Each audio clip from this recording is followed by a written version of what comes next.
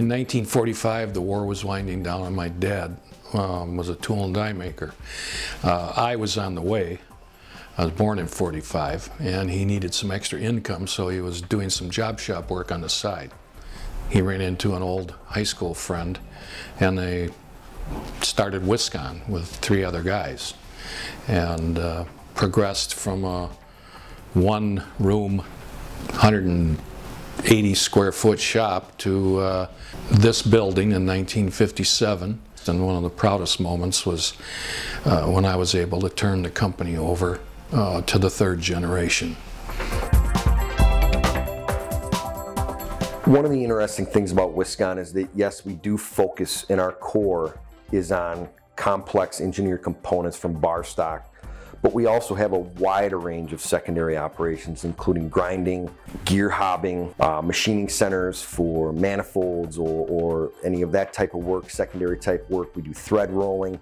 We support our customers through supplier management from heat treating, plating, painting, and any outside operations that we might not handle in-house.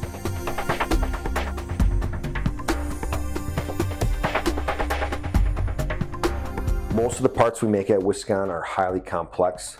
All the parts are significantly engineered, so numerous features, milled features, drilled features, angle holes. We've got parts with 85 different holes, angle holes in them that not everybody can do. And we found that that's kind of our niche. The more complex the component is, the more successful we can be on it.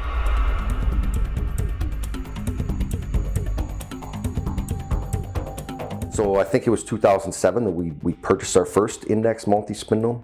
We had a great project for it. We were touching a part 6 times. A family of parts we were touching 6 times, and they come out of the machine complete now.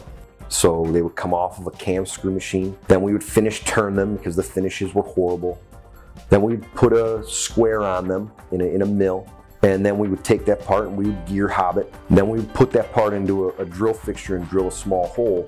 And in between, we'd wash that part twice. Whereas today, we set that job up once. It takes about 2 hours to set it up. Before we were running them in an index MS52, we were touching these parts 6 times with a total tack time of 2.5 minutes. Whereas today, it's about 28 seconds.